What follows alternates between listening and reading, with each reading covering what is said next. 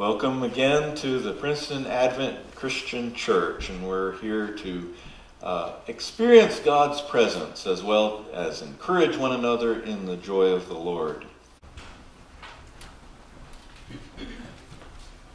Give thanks to the Lord. Call on his name. Make known among the nations what he has done.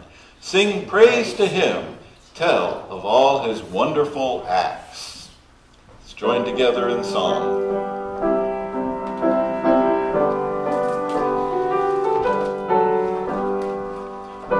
What a fellowship, what a joy divine, leaning on the everlasting arms. What a blessedness, what a peace is mine, leaning on the everlasting arms. Leaning, safe and secure from all alarms. Leaning on the everlasting arms. Oh, what sweet to walk in this pilgrim way, leaning on the everlasting arms. Oh, how bright the path grows from day to day, leaning on the everlasting arms. Leaning, safe and secure from all alarms. Leaning on the everlasting arms. What have I to dread? What have I to fear? Leaning on the everlasting arms. I have blessed peace with my Lord so near. Leaning on the everlasting arms. Leaning, safe and secure from all alarms. Leaning on the everlasting arms. Bow in prayer with me. Heavenly Father, we profess our faith by singing together your praise. We profess our faith by trusting in you and your word and your promises during times of affliction and doubt and discouragement. Lord in heaven, we lean upon you in all kinds of cases because you are the one with everlasting life for all who believe. Be praised today. Be pleased to be worshiped in Jesus' name. Amen. Let's be seated, or you could be seated, and we're going to continue worshiping some of these choruses that are maybe even more familiar to you. Come, now is the time to worship. Come, now is the time to give your heart. Come, just as you are to worship.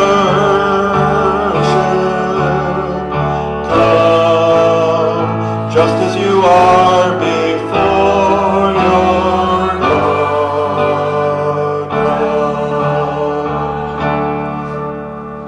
One day every tongue will confess you are God. One day every knee will bow. Still the greatest treasure remains for those who gladly choose you now.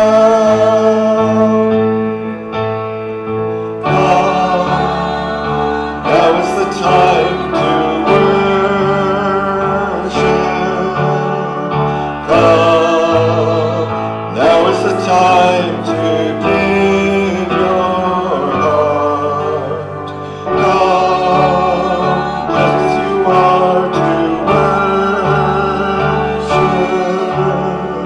Come, just as you are before your God.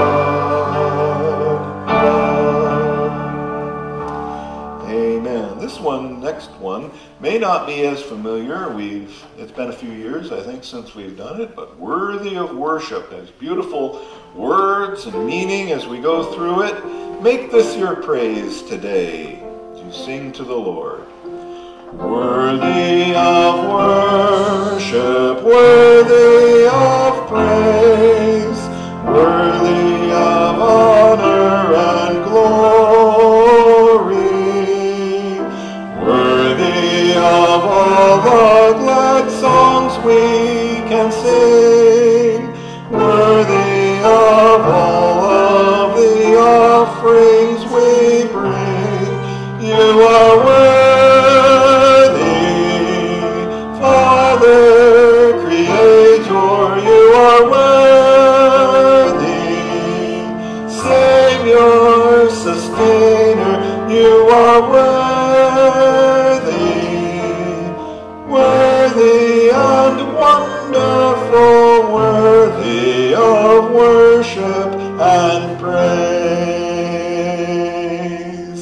worthy of reverence, worthy of fear, worthy of love and devotion,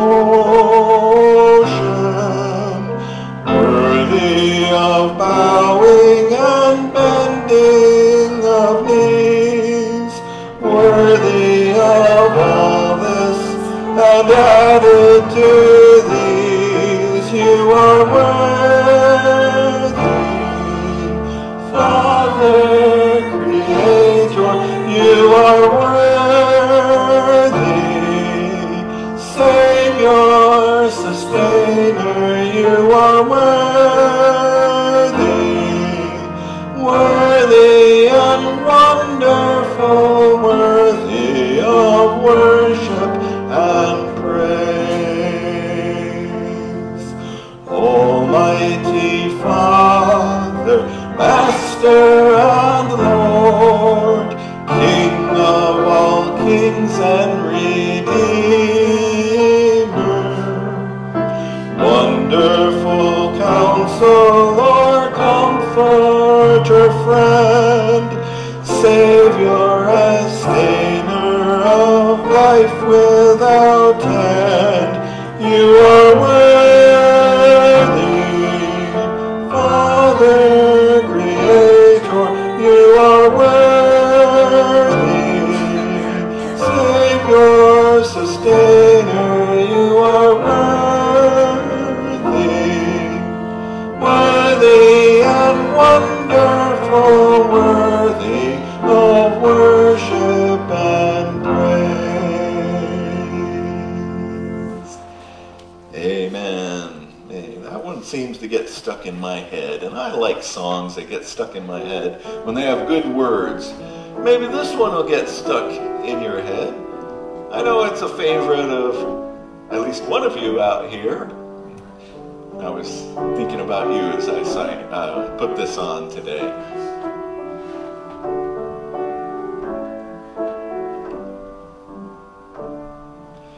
Light of the world, you step down into darkness.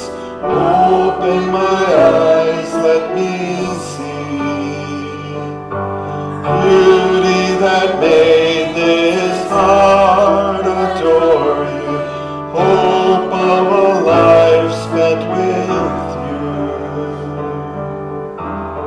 So here I am to worship, here I am to bow down, here I am to say that you're my God.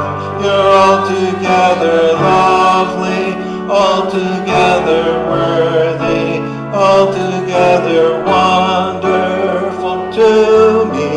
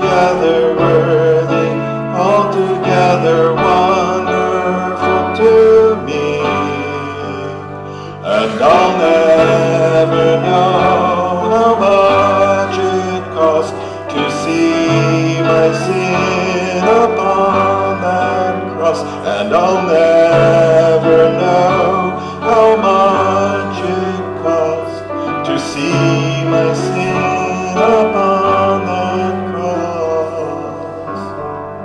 So here I am to worship, here I am to bow down, here I am to say that you're my God. You're altogether lovely, altogether worthy, altogether wonderful to me.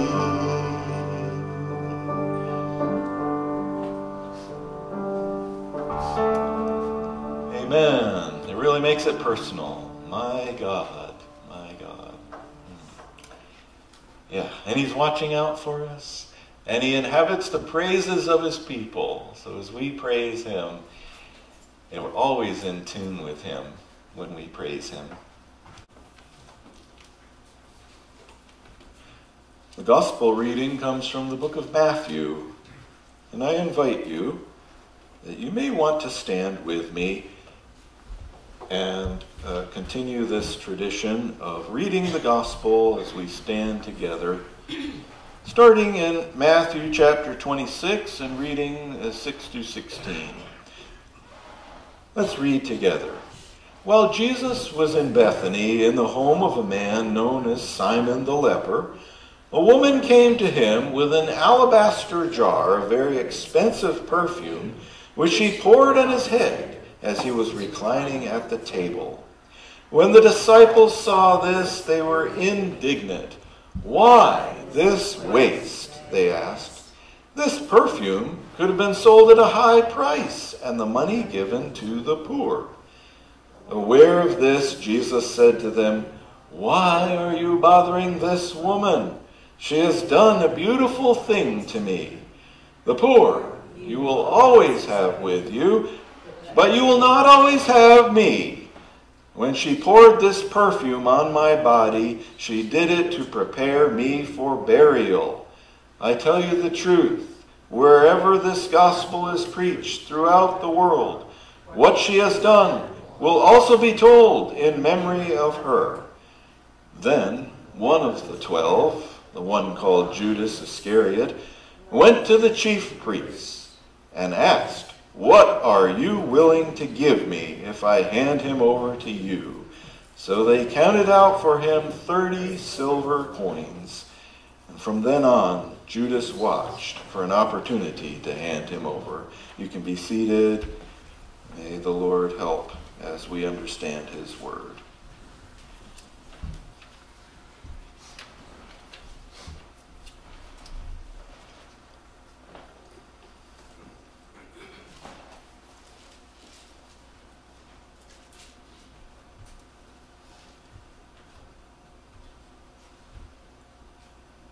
In our passage this morning, we see a great contrast between a woman, not named in Matthew, but named in the other Gospels. She's Mary.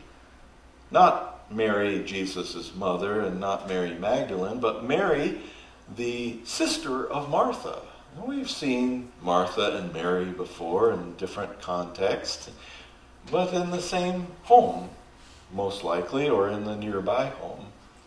And they had a brother named Lazarus. And they're all together there in the evening for the meal.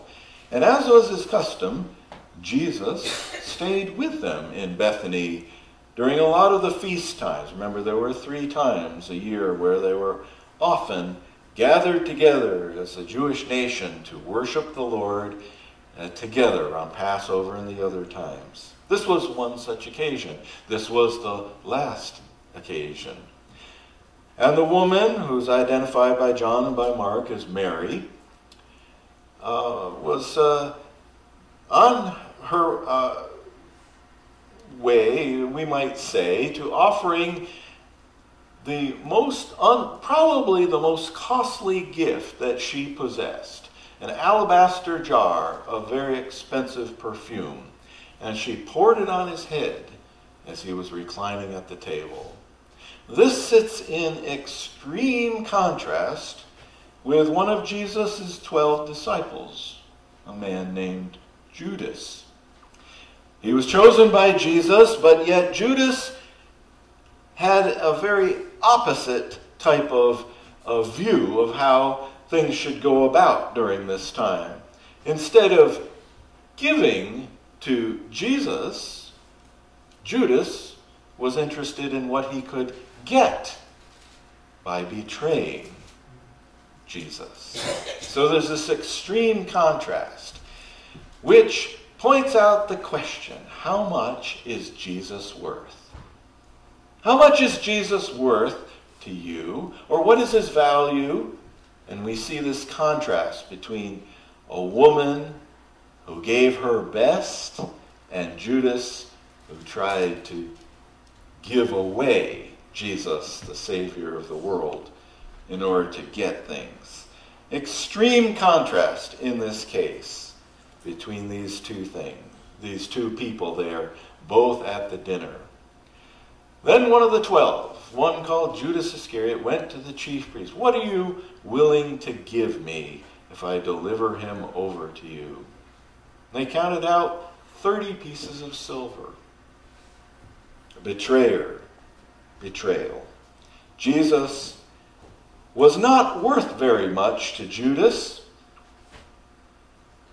And in fact, there at the dinner, we find in the passage that Judas was the one that was leading the accusations against this woman, in which Jesus kind of came and defended her in just a little bit. We'll look at that. But Judas was the one that brought up how much this could be sold for. Do you remember how much? A year's wage. A year's wage. Think about what was the last amount of money that you made in a year, or put on your taxes or stuff like that. Think about that, yeah. And it's all contained in a little jar. Now the jar apparently had no lid. That's alabaster jar. Had a very thin neck at the top. And this was a one-time gift. This wasn't like there was any, little cap to put back on it. It was broken. It was broken and then poured over Jesus' head. Why? Because the extreme value that this woman had for Jesus was kind of clearly demonstrated for him in this way. An extreme contrast. Judas had led the accusations.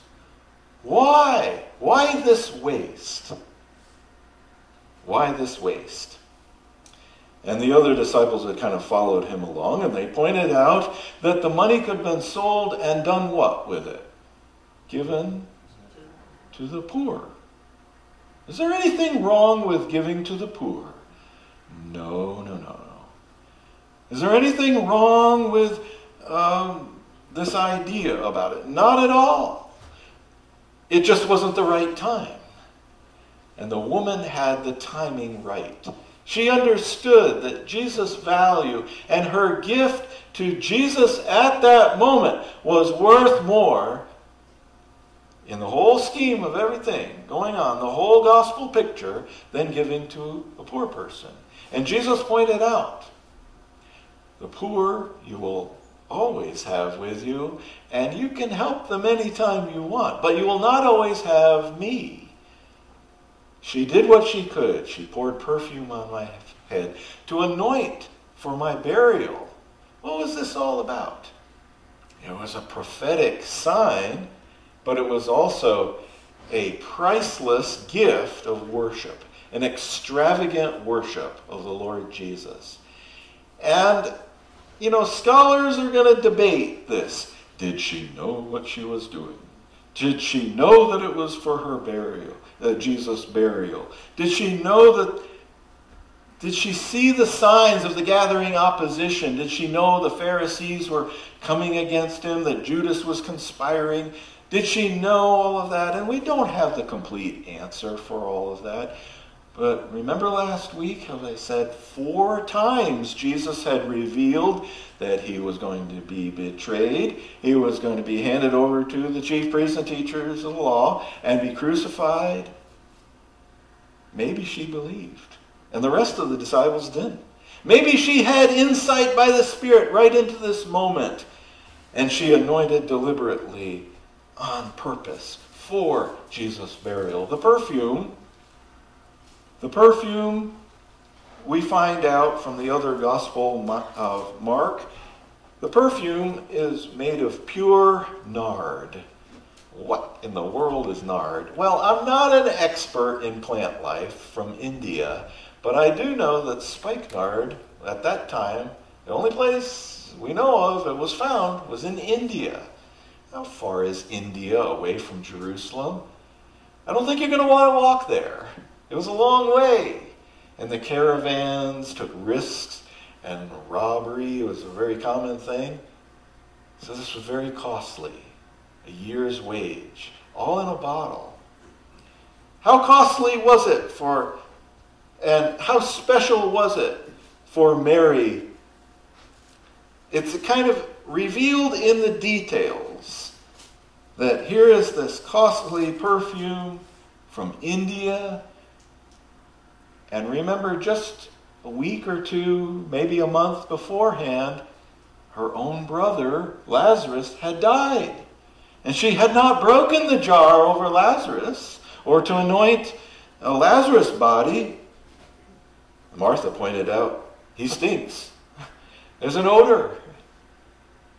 She withheld it from her own brother to give the costly, possibly the most precious gift she had to Jesus before his burial as a sign, a prophetic way. It's a beautiful thing, Jesus said. And he defended her about all of this against the disciples that were saying, it should have been given to the poor. But we find out that Judas was just really a thief in all of this. And he wanted the money himself. John tells us, if you look up that in John 12. He wanted to take the money himself and go spend it. Did that cause him then to go and betray Jesus? Some scholars think so. Maybe it was just that. Maybe the value of Jesus was so low that it's like, I got to cut my losses and get what I can right now. Because there goes 300 denarii that could have been sold and given to me. He was the keeper of the money. Did Jesus know that this was going to happen, that he was going to be a thief? And of course he did. And he still made him the keeper of the money. Jesus was always reaching out to Judas, calling him, come on, have faith in me. He wasn't surprised by any of that. So here we have the contrast, extreme contrast, and answering the silent question, how much is Jesus worth? Silent question. And so for the woman, Mary, it's answered. Now, you remember Mary and Martha. Sometimes sisters don't always get along. They had a fight in front of Jesus at one of these dinners. Why? Where was Mary? Mary? Not Mary, at his feet. Mary was at the feet of Jesus. Where was Martha? Martha was cooking. Martha was serving. Martha was preparing. Martha was doing this and this and this and this. And there was nothing wrong with that. But Mary chose what was better. Here they are again at the dinner. The same area. The same people are there. Martha's serving again. Nothing wrong with that.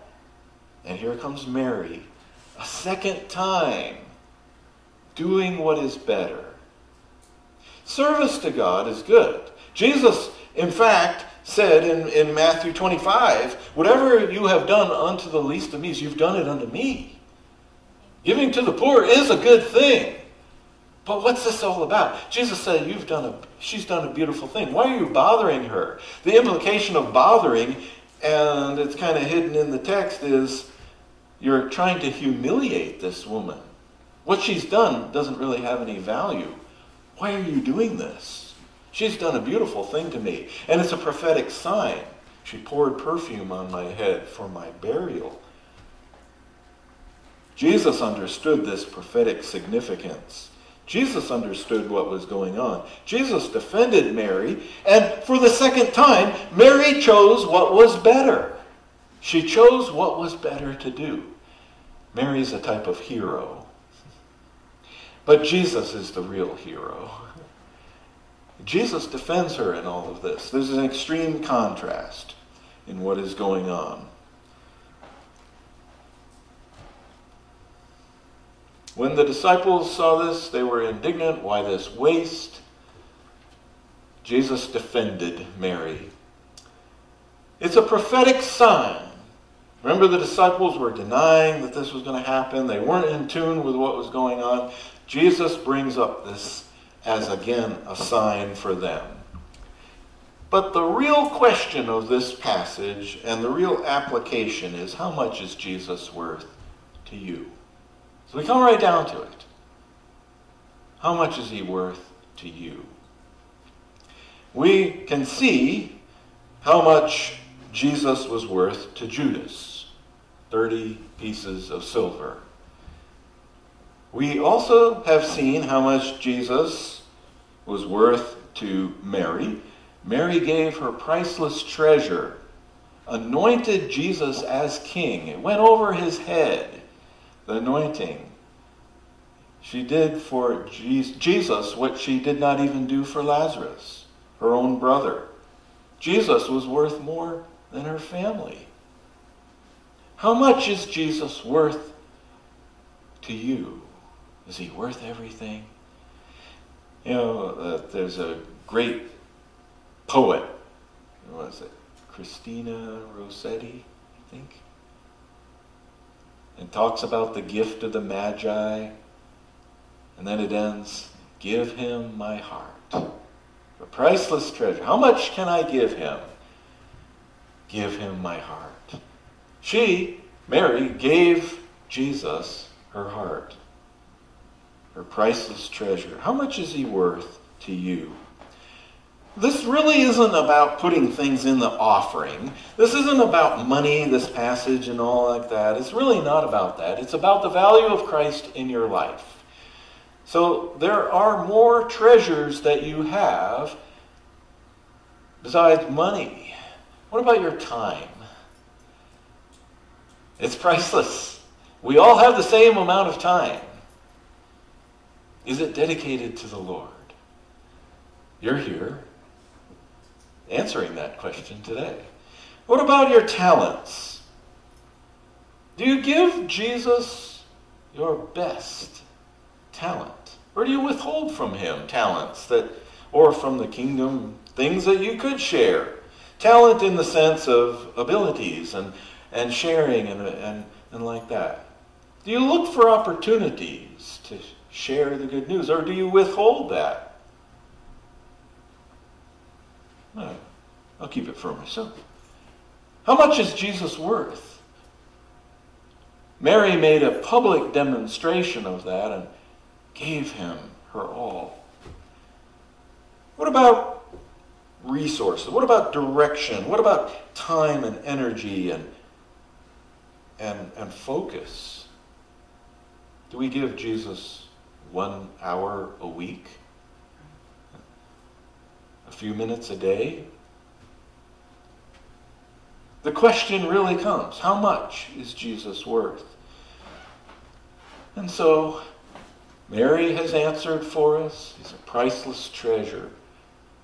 Judas has answered how much he was worth to him. You know, Judas was an unbeliever. All the way, he never really believed. And this is the value of Jesus for the world, the unbelieving world. Jesus is only a means to an end for most of the unbelieving world. If it helps me, then I'll go along with it. But once he's not really helping me anymore and giving me what I want, then I'm going to sell off Jesus. That's the way of Judas in the unbelieving world. How long did the money last for Judas? One person said the fragrance lingered longer than the money. The fragrance of Jesus, the aroma of life, lingers on each one that believes.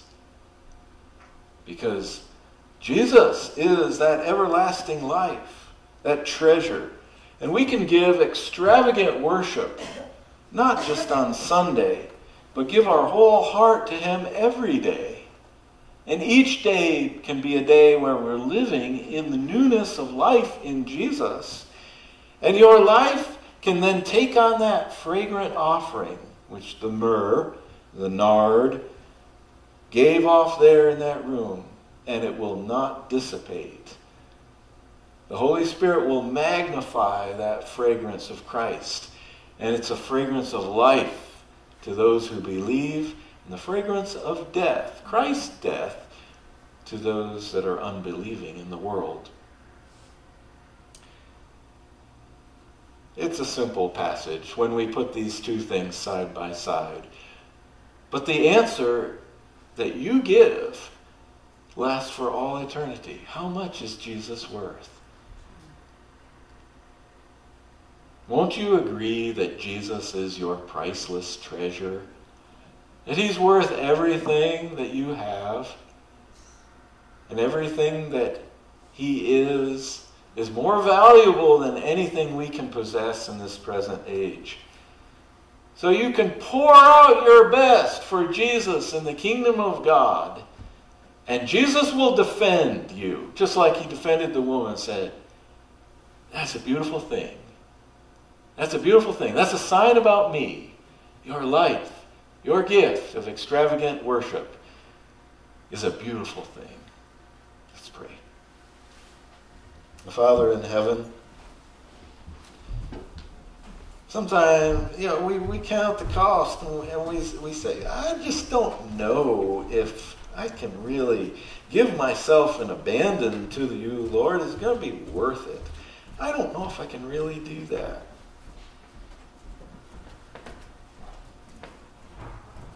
And we thank you for those that have poured out their effort, poured out their talents, their resources, a life direction.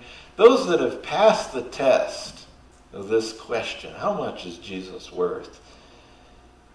We thank you for their fragrant offering and gift, like Mary, and like the other 11 apostles that passed the test later on and gave of themselves as fragrant witness all around the world.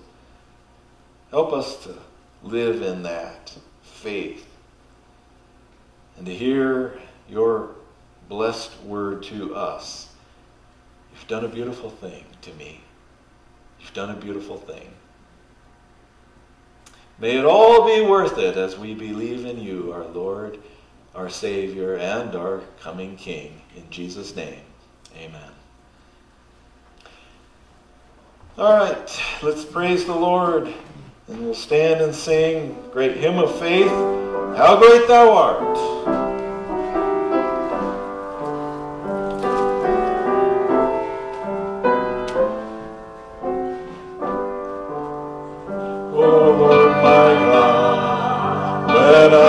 Awesome wonder, consider all the worlds thy hands have made. I see the stars, I hear the rolling thunder, thy power throughout the universe displayed. Then sings my soul, my Savior, unto thee. How great thou art, how great thou art. Then sings my soul, my Savior, unto thee. How great thou art, how great thou art.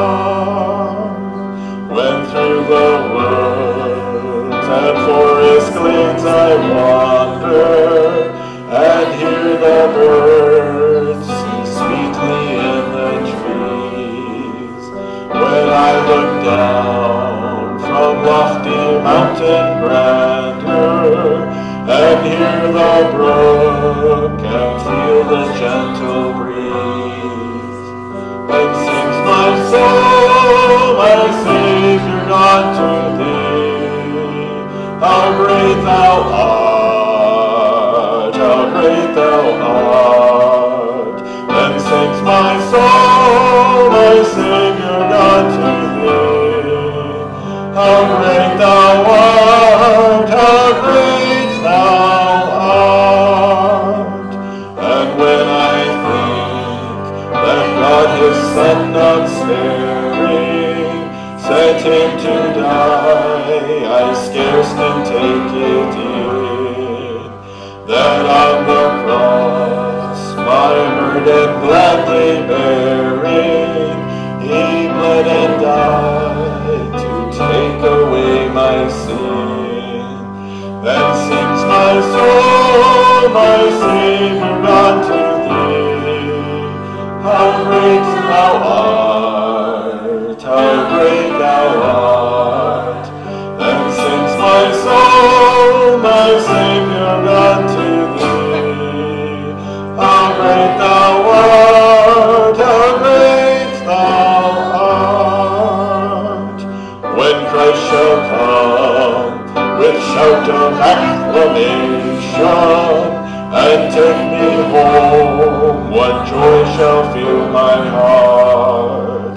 Then I shall bow in humble adoration and there proclaim, my God, how great thou art. Then sings my soul, my Savior God, to thee. How great thou art, how great thou art. Then sings my soul, my Savior God, to thee. How great thou art, how great thou art. Receive the benediction from the book of Revelation. The last chapter says, Behold, I am coming soon. My reward is with me, and I will give to everyone according to what he has done. I am the Alpha and the Omega, the first, the last, the beginning and the end. Blessed are those who wash their robes, that they may have the right to the tree of life, and may go through the gates into the city. Dear Father in heaven, we thank you for this good word. We ask that your word of approval be on all those who believe today, and that we may go forward as a fragrant offering to those who will believe and to those who believe, and as a warning to those who do not yet believe, that you are true, the way, the truth, and the life, and you are coming soon. Give us the joy of living for you this week. In Jesus' name, amen.